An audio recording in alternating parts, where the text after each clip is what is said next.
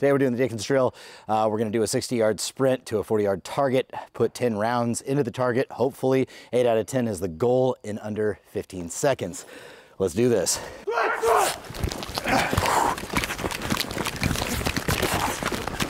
Fuck it.